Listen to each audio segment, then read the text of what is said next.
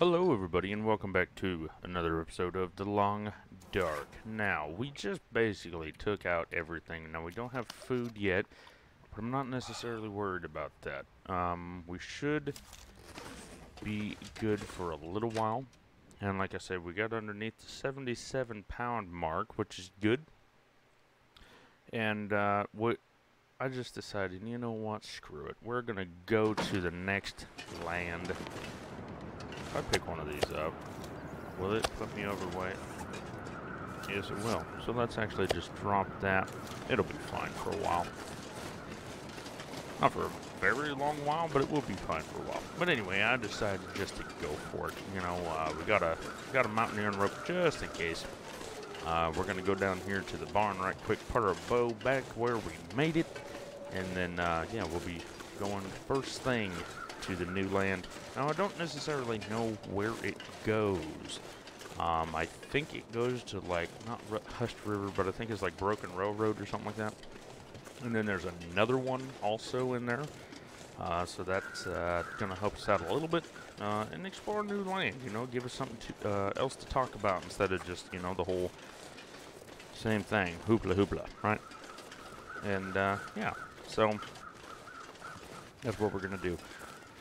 Ah, boy howdy. You know, this is a nice place.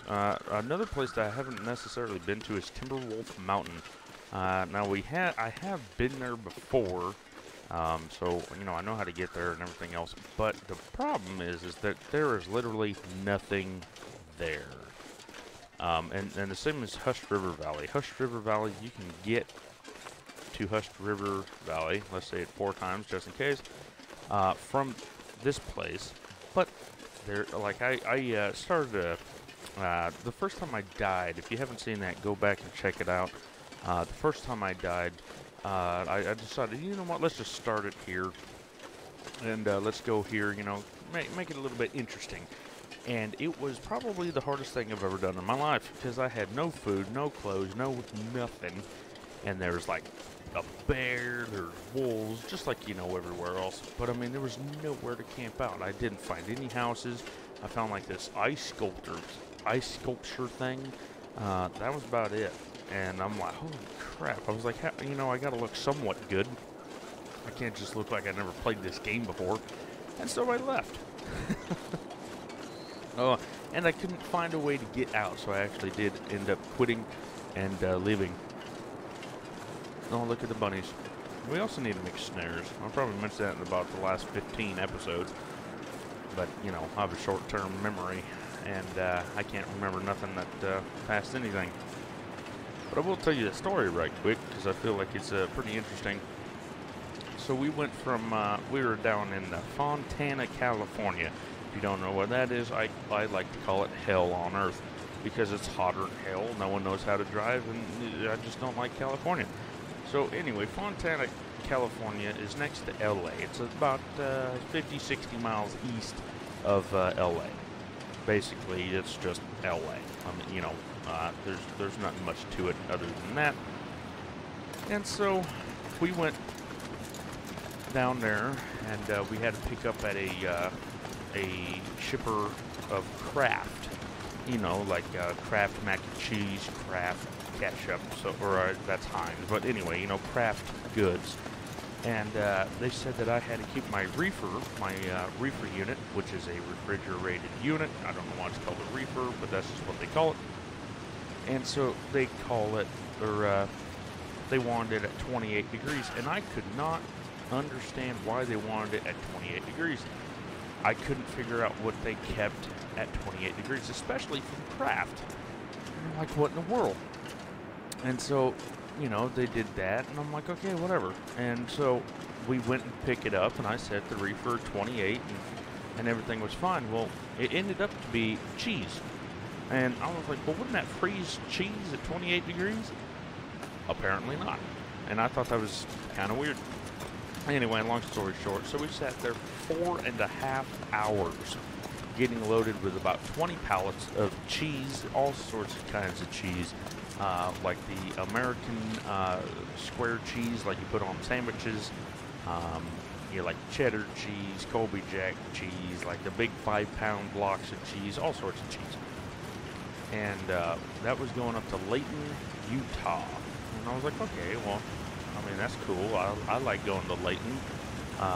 You know, my company has a yard there, so, you know, I wouldn't have to fight for parking, which is fantastic. And so we went down there, or, well, technically up there. It was about 600 and, hey, there's a truck over here. It was about 600 and some miles. You know, not too shabby.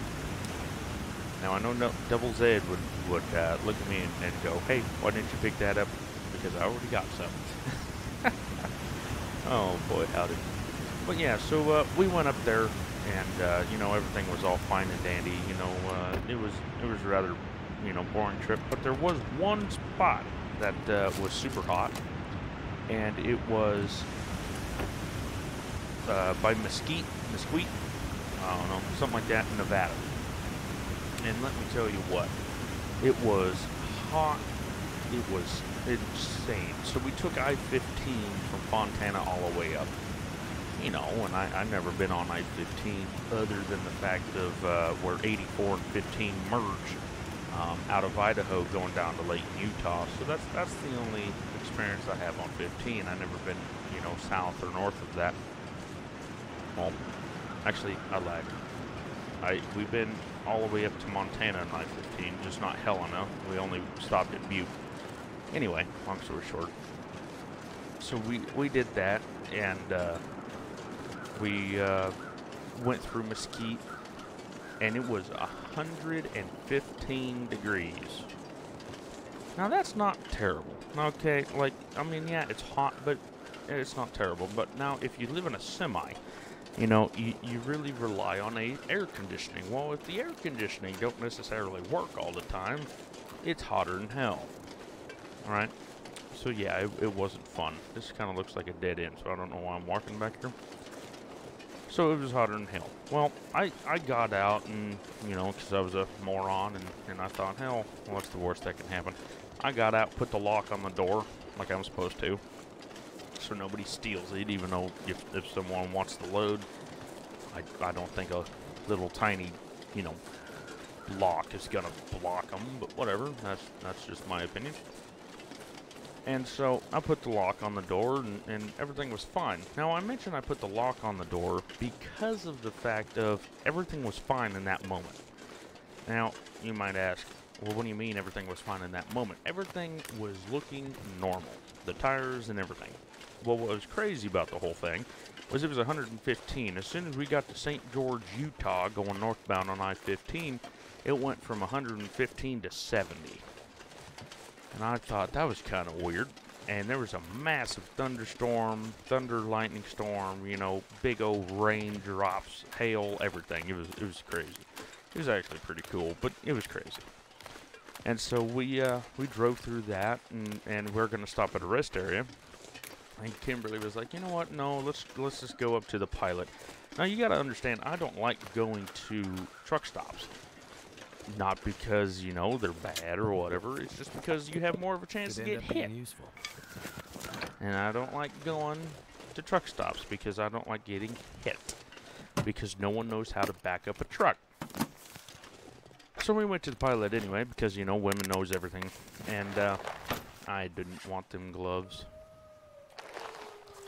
And so, because, you know, women know all and everything else, we went up to the Pilot, which is actually a good thing at the end of the day because of the fact of when we got to the Pilot, I got out, you know, make sure the lock's still there because you never know what the hell can happen. And, you know, I was doing a post trip. And so we did that, and I was walking back up on the driver's side, and all of a sudden I was like, wait a minute, that don't look right? Well, what happened is that we drive super singles. What a super single is that it's basically like a 13-inch tire across. It's a humongous tire. They weigh about fucking half a truck, and you know, not a lot of people like them. Well, me neither. But anyway, half of that tire was gone. Oh, leave me alone, you babushka. Oh, wow, he's just gonna come anyway. Oh, I missed. I missed. I missed. Ah! Bitch. Okay, well, everything, you know, lines out. I know you need first aid. I'm trying to tell a story.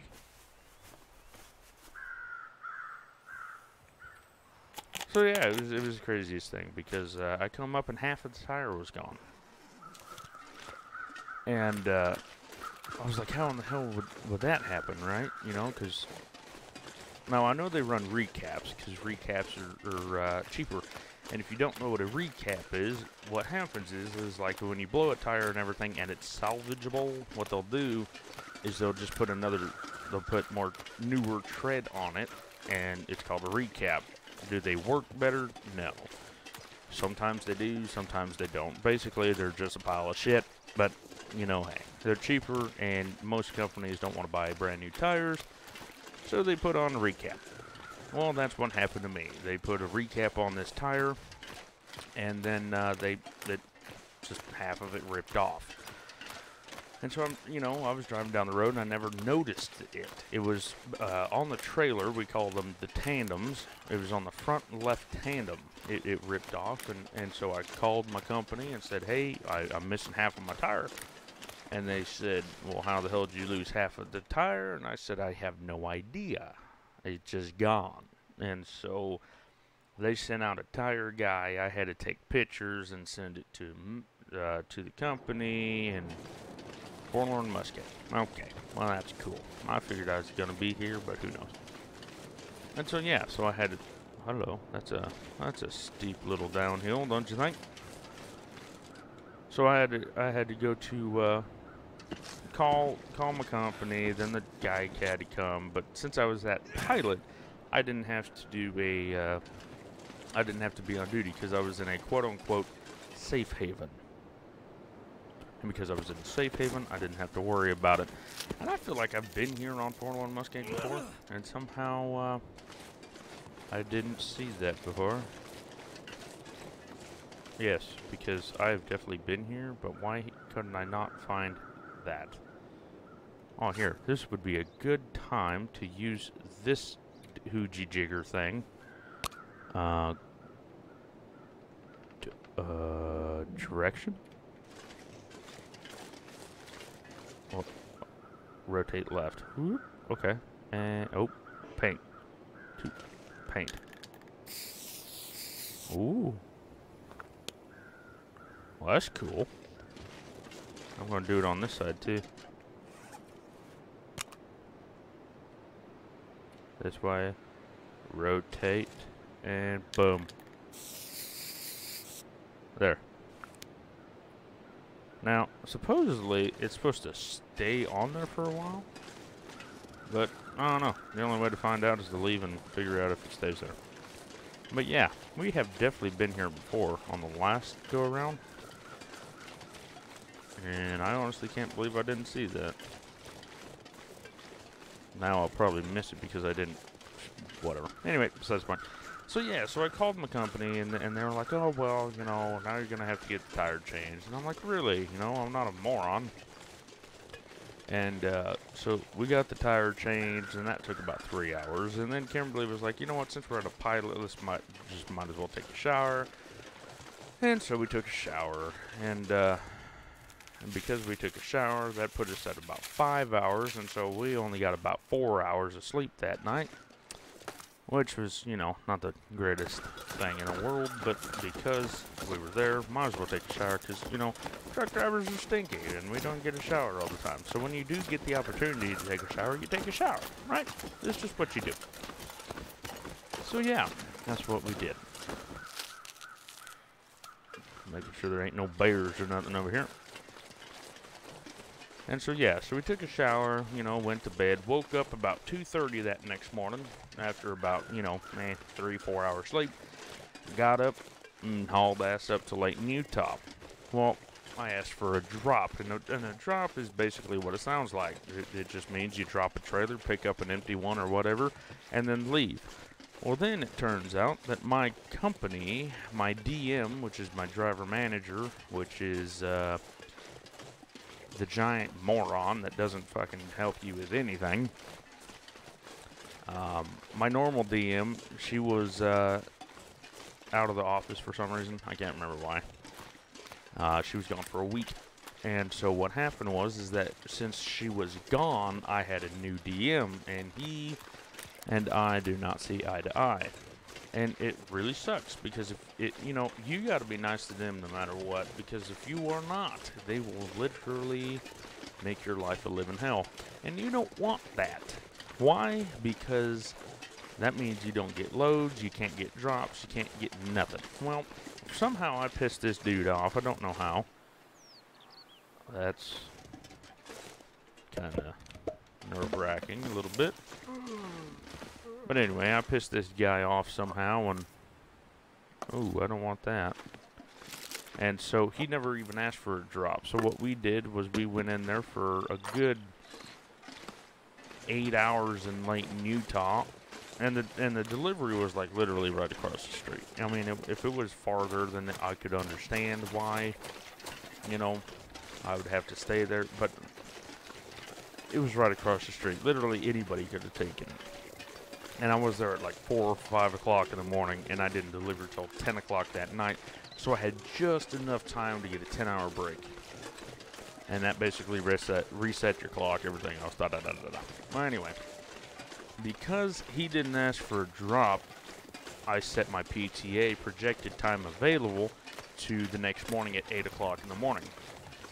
And I did that just so, I could catch up on sleep, so, I wasn't driving the truck all the time, dead tired. And so what he done was, oh, well, you have a full clock on you, and you'll just start. So I'm going to, set it at 2200, which is 10 o'clock, right after you deliver. Well, the problem is that I didn't get fully unloaded until about 11:30 that night, because it took them 4.5 hours to get me unloaded. So that's 2 times. It took 4.5 hours to get loaded and 4.5 hours to get unloaded. It was the craziest thing.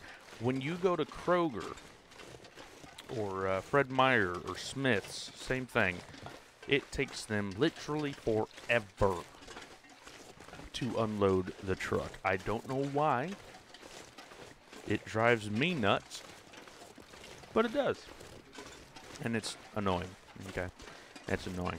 Now, I wanted to sleep here, but it looks like we're just going to get sucked in anyway.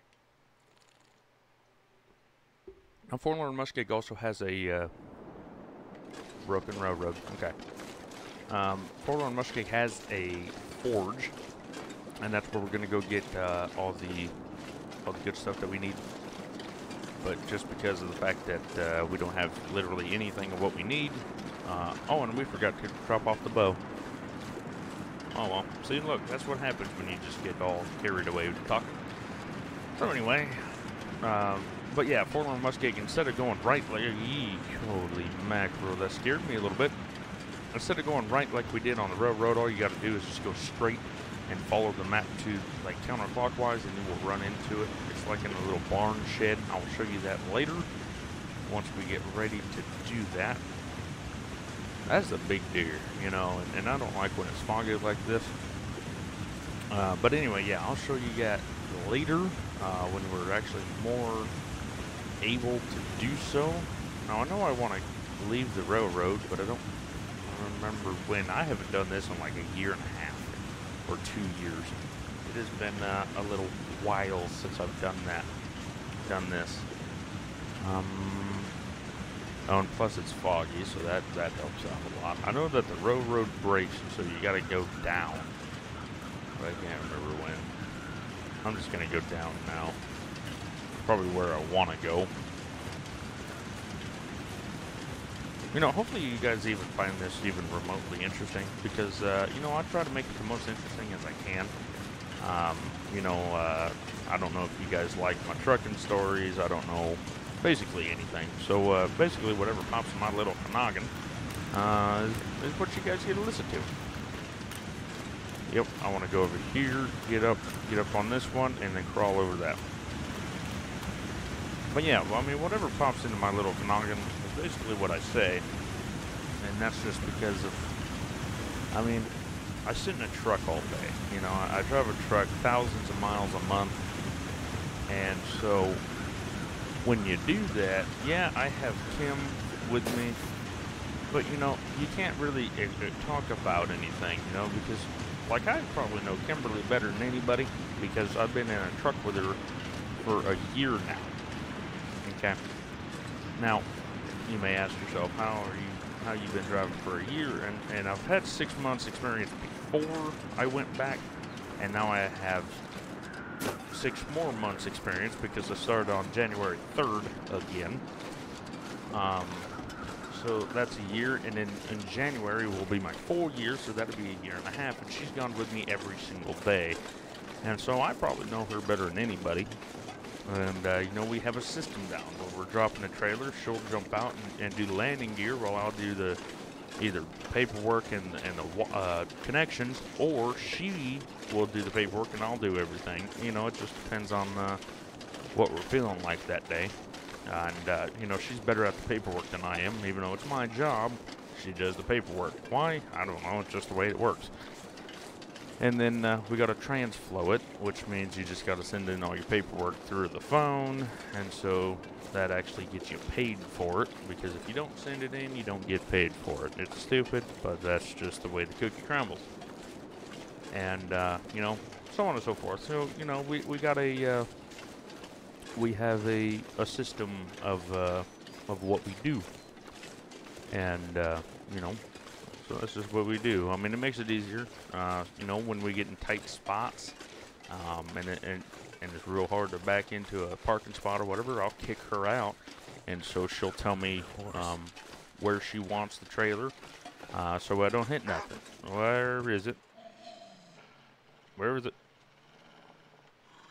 Nope, it's right there. This will be the second one this episode. Boom. See, look what you get. I'm not going to pick them up. I mean, we do need food, but, I mean, I think we got enough. So we're going to have to remember that he's there. I mean, it's not cold. You know what? Screw it. We're going to go get him. We're just going to basically quarter him right quick.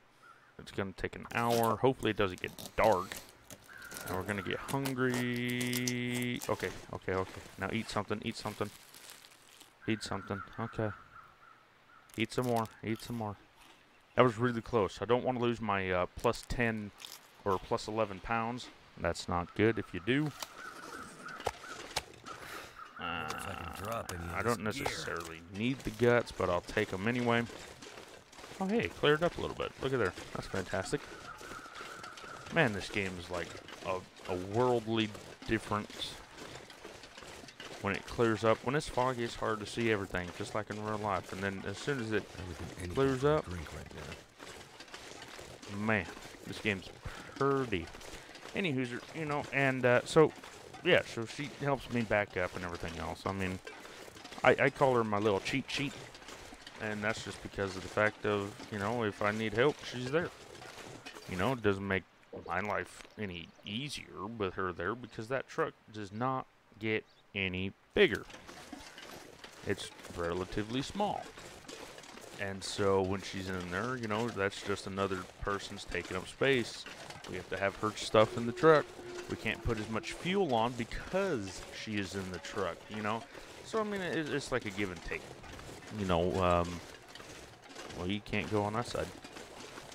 It's a give and take. You're like, yeah, I love her being out there, but also, you know, we got to deal with more heat just because we can't put all this fuel on.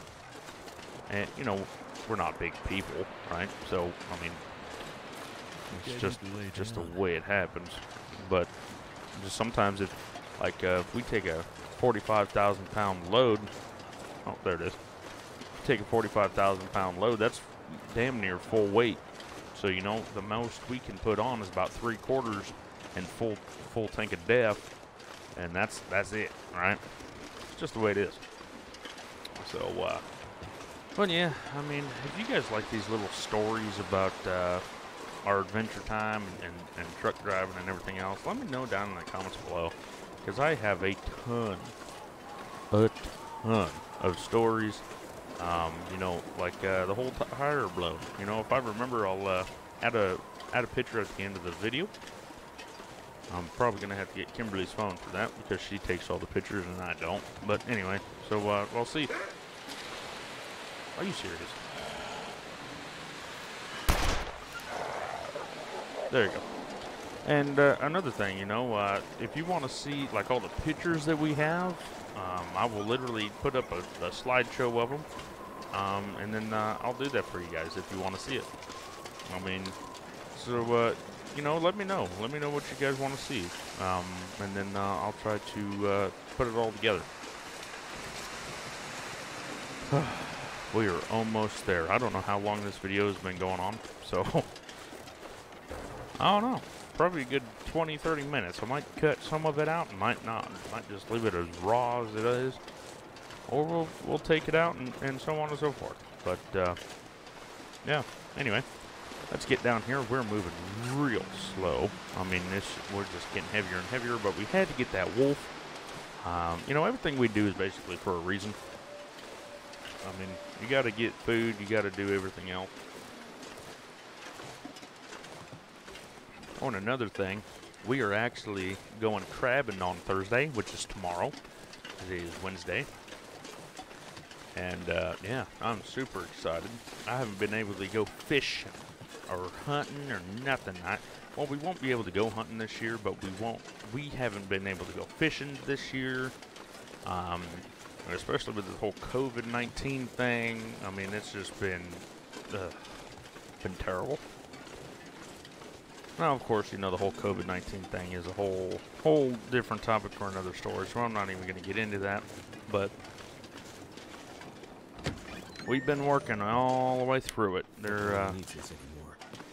Is the windows in here? No, they're all broken. Oh yeah, it's a whole different topic. You know, I worked the whole time. We've been out the entire time. Of course, we took days off, but we've been out there through the heat of it. We haven't seen no riots yet.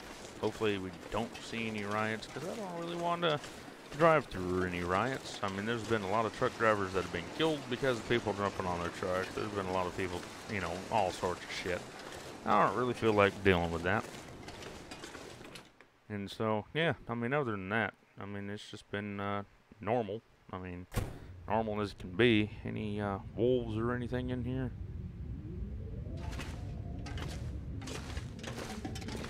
I mean, it looks like we're warm, but I think there's a little building down here. A lot of stuff in here to look through and everything else. Yeah, there's a bench right there. I think there's a bed in here. Yeah, there's a bed in here right there.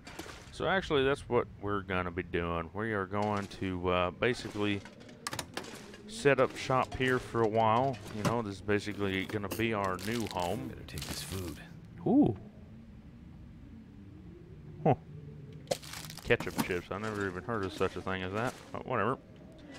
But yeah, this is where we're going to set up home. Thank you so much for listening to me ramble on about everything. And, you know, like I said, if you have any... What the hell is that? If you have any ideas about, you know, what kind of video you want to see or anything like that, let me know down in the comments below. Leave a big like on this video if you want to, you know, help grow the channel and everything else. I really do appreciate everything you guys do. And I will see you in the next one. Take care.